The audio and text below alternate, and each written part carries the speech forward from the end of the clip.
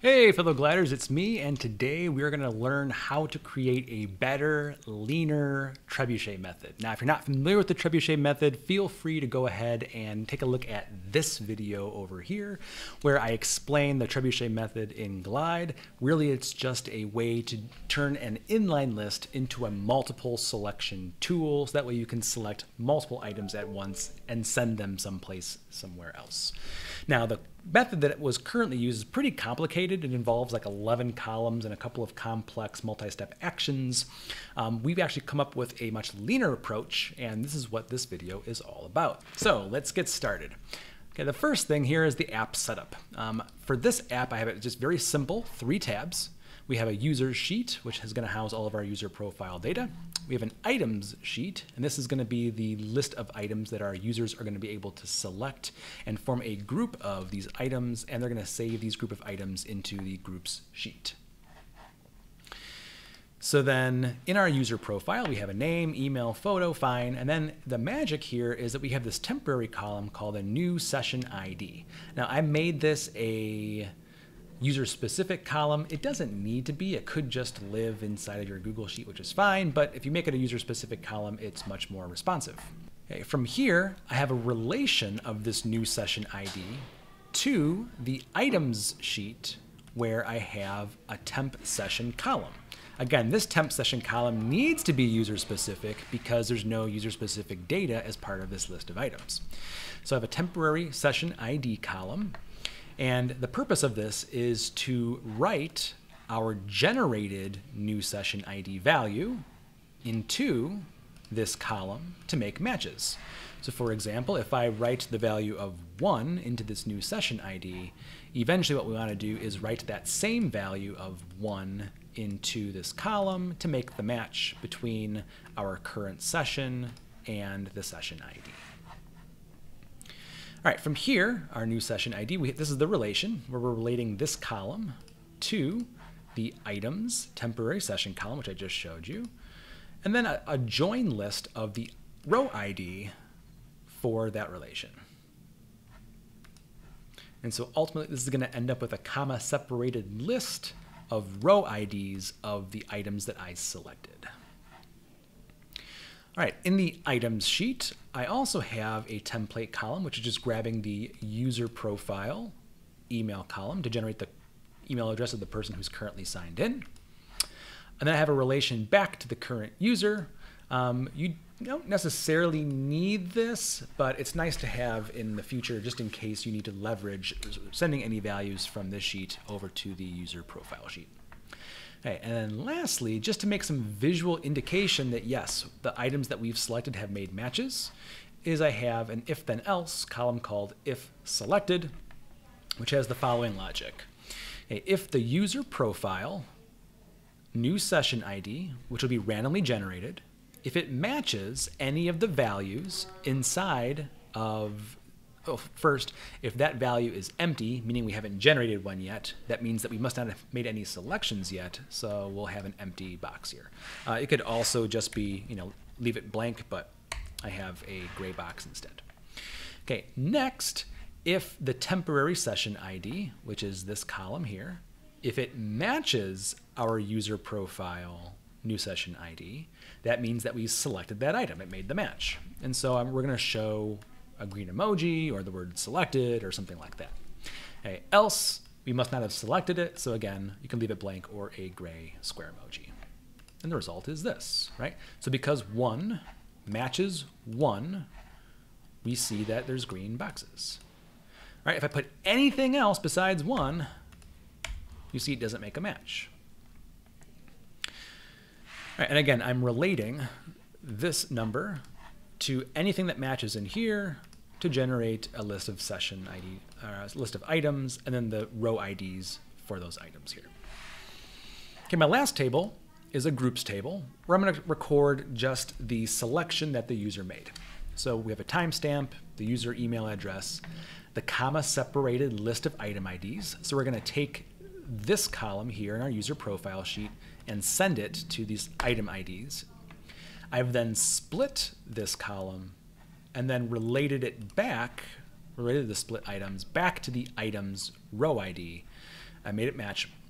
So then that way we could take this split item array of row IDs and relate it back to the item's row ID. So that way we can display our group in an inline list. All right, so here's the action sequence. So first thing is I have a profile tab. This works much easier when you're building out the functionality already on the user sheet. If you don't build it out on the user sheet, then you're going to have to create this sequence of the template of current user and a relation back to the current user.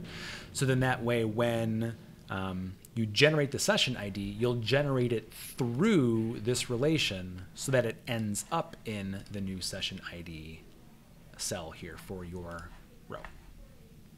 But again, you can bypass all that if you just start on the user profile sheet, which I'm currently doing. All right, then we're going to create a button, and this button's going to do two things. It's going to generate a new session ID and then display a list of the items that we want to select.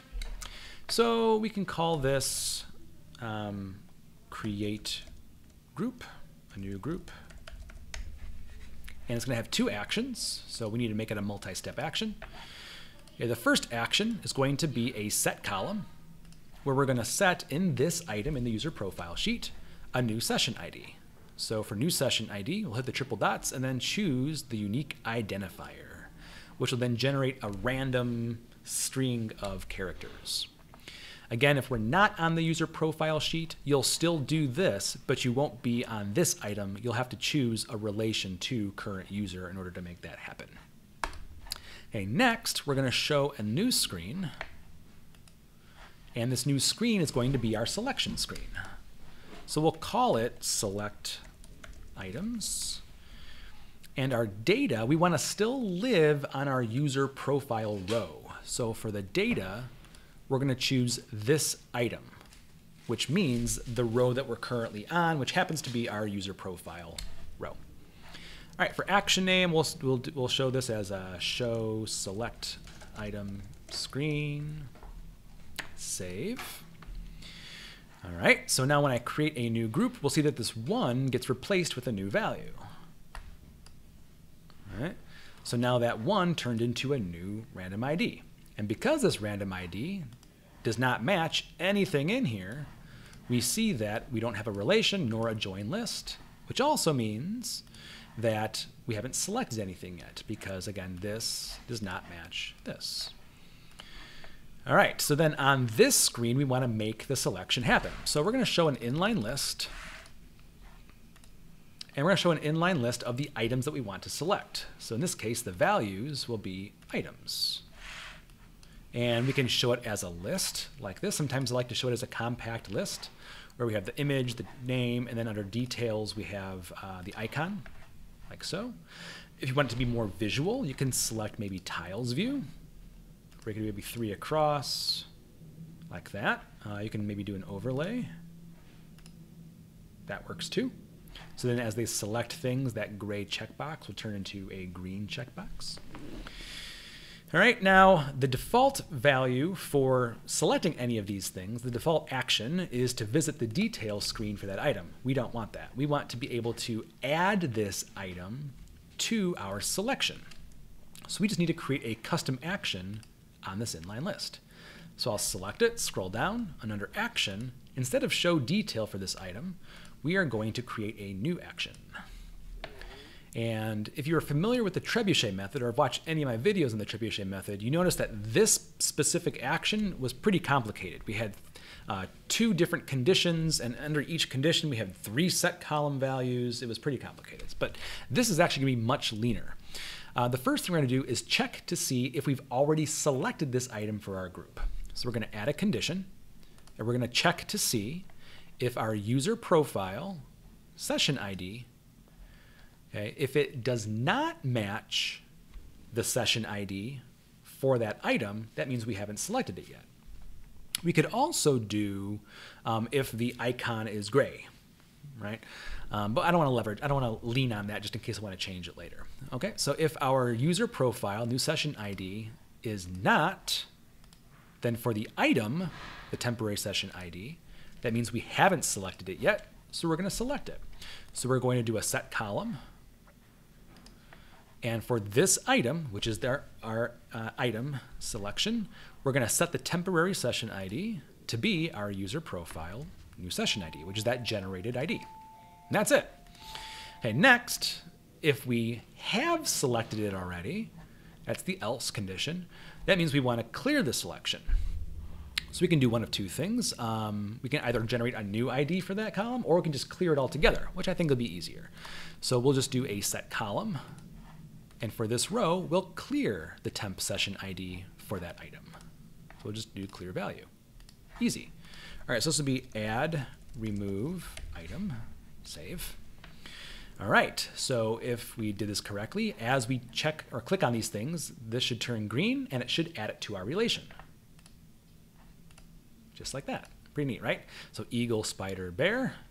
We see that it matches in our users, eagle, spider, bear, because this session ID matches the session IDs we just wrote as part of that action. And we have the relations here, and then a comma-separated list of the item IDs for these items. All right, then lastly here, we want to send our selection to the groups sheet. So we need a button to do that. Button, and we'll say create group, or add items to group. All right, now we only want this button to appear once they've made a selection. So if they haven't made a selection yet, we don't want to show anything. So for this add items to group, we'll set a visibility condition on it to only display when that relation took place, right? So our relation to session ID items, it needs to be not empty, meaning we need to have found some matches in here for it to display. Right? If we don't have any relation, then we see the button goes away. Perfect. If you want to do some more smoke and mirrors, we can duplicate the button and make it transparent and reverse the logic to where it is empty.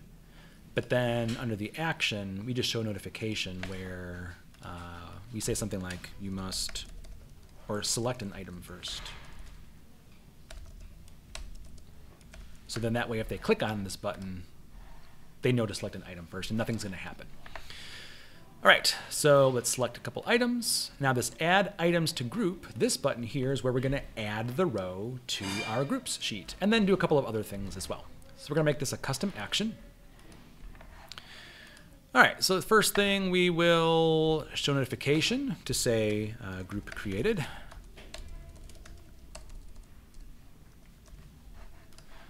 We can have some auditory feedback with the play sound. We'll go back a screen. And then we'll add the row to our group sheet. So we're going to do add row to our group sheet. We'll just fill in the data. So date will be our current date and time. User will be the person who's using the app. Item IDs will be our user profile join list of that relation. And then lastly, we want to reset our session ID to kind of clear our sections. So we'll do a set column in this row, which is still our user profile row. And for the new session ID, we'll just generate a new ID to kind of clear that relation. You kind of want to avoid doing this clear value, even though you'd think that would work, and I'll show you why it doesn't. So here we'll do a unique identifier, and then for the action name, we'll say add new group.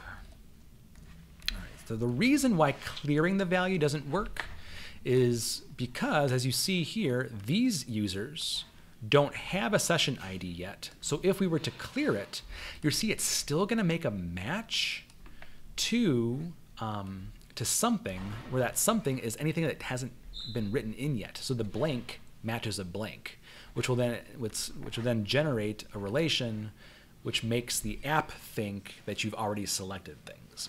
So if you just generate a new session ID upon submitting the row, then it kind of clears your relation. All right, so if we did this correctly, we can add items to group, just like that. And now we should see we have a group with our list of item IDs and the relations back to them.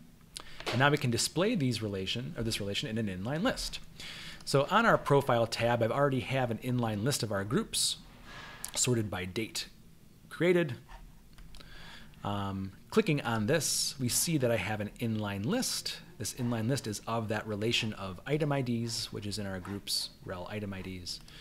And it has the list of items that we've created. And then on here, this will be the details screen for the item itself, which is exactly what we want. All right, so let's create a new group. Let's do spider, bear, snake. Add items to group. We have a new group, spider, bear, snake. All right. So yes, a much more efficient, leaner Trebuchet method to do multi-selection in your app. All right, if you have any other questions, feel free to leave me a comment below. And as always, thanks for watching.